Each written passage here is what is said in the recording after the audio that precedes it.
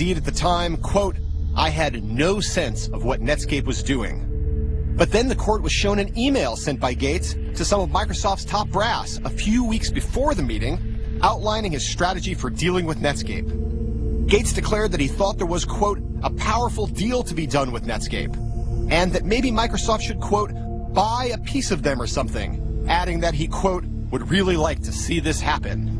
Did we have people who pushed it and did deals that probably in retrospect they shouldn't have? I would say, yeah, I think that we did. That made it very tough on our competitors because we took advantage of our position. And clearly, unfortunately, that's what, became the dark cloud over Microsoft. To have an anti-competitive lawsuit brought against you really meant that what we were trying to do was make things worse for consumers, whereas my day-to-day job was always around building a better product so that the people I knew and my mother and my brother and friends and so on would use my product because it was better. In June of 2000, the federal judge in charge of the Microsoft case issued his final verdict. Guilty, guilty, guilty. And he recommended that the company be broken up, causing its stock market value to plunge by $30 billion overnight. The verdict brought the highest kites Internet Explorer team crashing down to earth. But it was even harder on Gates himself. The trial had taken a tremendous toll on Microsoft's boss. It wore him out, beat him down, made him physically sick.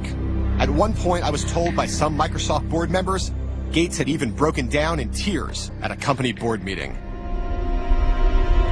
Eventually, however, a federal appeals court, though it agreed with the judgment that Microsoft had indeed systematically broken the law, decided the verdict was too harsh and rescinded the order to split the company in two. To many people, it seemed as if Microsoft had gotten away with murder yet again. But now, a few years later, standing here at Stanford in front of the Gates Computer Science Building, ironically just around the corner from the building that Jim Clark paid for, the story doesn't seem quite that simple. As the trial concluded, Gates handed over his position as Microsoft's CEO to his number two, Steve Ballmer. And soon he began to focus more and more of his time and effort on his philanthropic interests, housed at the Gates Foundation. What's clear is that very much like J.D. Rockefeller, that robber baron of an earlier age, Gates may wind up changing the world as much with his charity work as he did at Microsoft. What's equally clear is that Microsoft is no longer the force it once was. The cowboy swagger and bravado that defined the company in its golden years is gone. Although Microsoft won the browser war, the revolution sparked by Netscape unleashed a new generation of startups, companies like Google, that have made Microsoft look old and clueless and lumbering, just as Microsoft and Gates made IBM look 2 decades ago. And so an eternal lesson of the high-tech world has been proven true again. Disappear.